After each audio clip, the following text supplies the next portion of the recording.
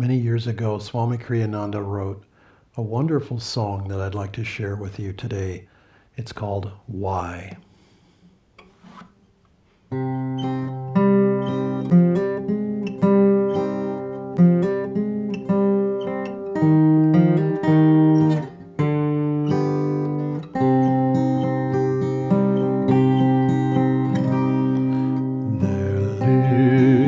A tender maid in a far-off country. The strangeness of this world made her sigh. Her friends asked their fathers for money and clothes, but all she could ask was, why?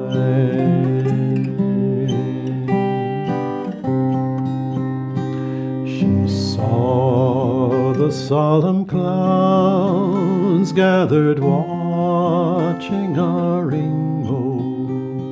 The bright rays of their joy filled the sky. Her teachers explained it all wisely away, but still her heart wondered, why?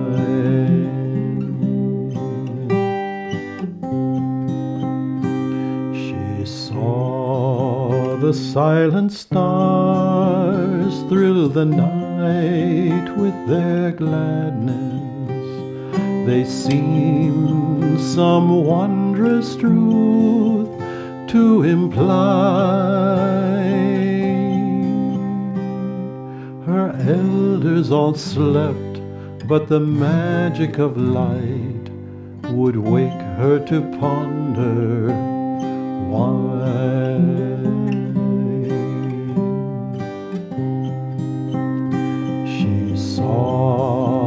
Mother smile as she tended her baby, a widow weep that love had to die. The joy of new friends and the sadness of parting, all these made her ask God, why?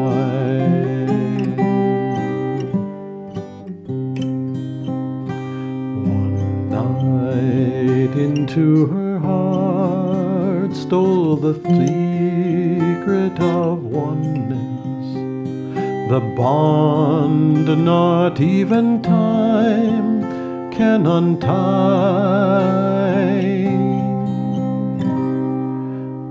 For love there possessed her and made her his own. In love she at last learned why.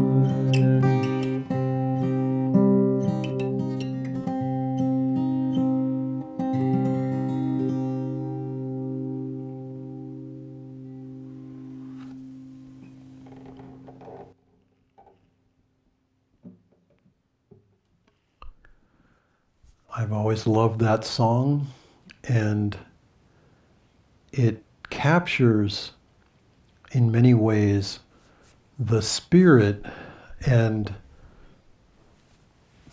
you might say, the background of Swami Kriyananda's own life. In fact, I'll just share some words that he wrote about that song. He said, "This song represents the history of my life, though I am obviously not myself a tender maid, and I have never been, nor have I sought to be, a macho male, indifferent to the tenderness of wonder at the nature of human existence. As a child, I asked myself constantly, why are we here? Why are there stars in the sky? Why do we feel love in our hearts? Have we no higher destiny than death? My own solution was the same as that of this tender maid. I came to see at last that underlying all the innumerable expressions of life, there is one uniting consciousness, In unity, I found my answer to that eternal question, why? This was the third song I ever wrote. Finally was the answer I too found in my own seeking. And I will add my testimony to Swami Kriyananda's.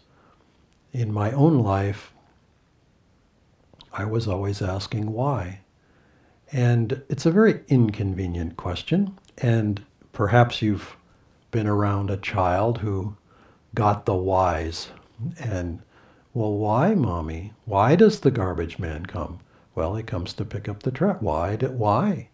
Well, and there's no end to it. And I don't mean that kind of asking. We don't have to nag at God. We don't have to pester God. But when I remember as a kid climbing out on the roof. We had a porch. Well, actually, I could climb on the ladder and get on the garage roof, and I did that sometimes too. But there was a porch outside my sister's window, and sometimes we'd take the screen off and climb through the window out onto the porch because the roof was practically the same level as the window.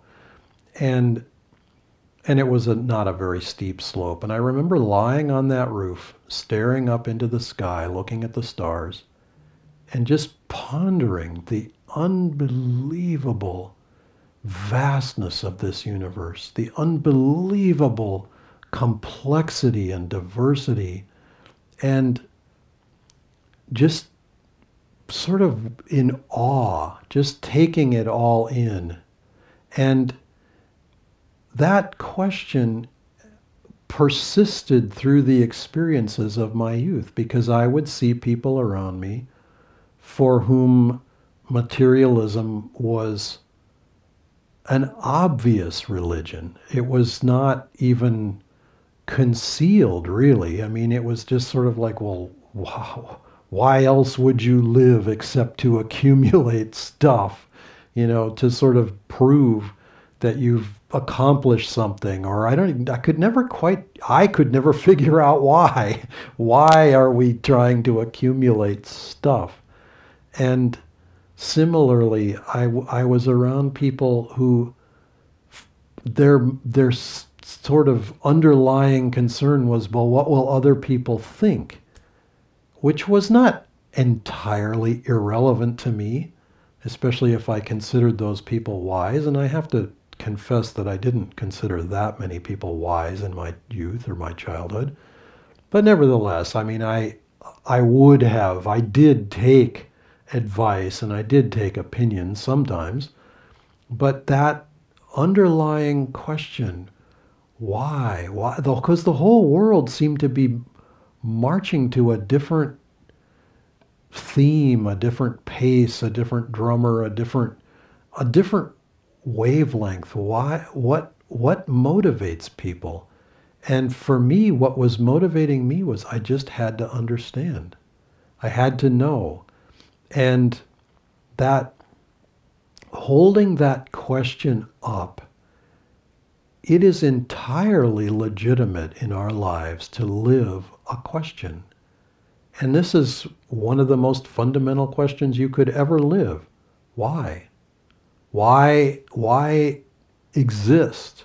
What is the purpose of my life? Why? Just simply why, Lord? And to hold that question up is to ultimately receive the answer.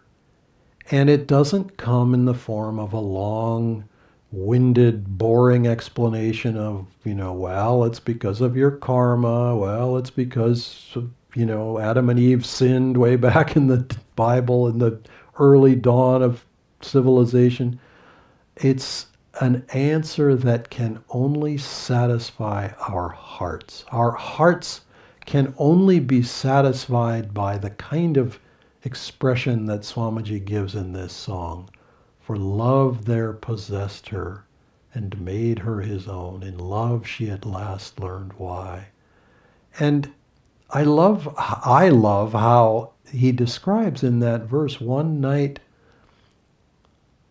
into her heart stole the secret of oneness.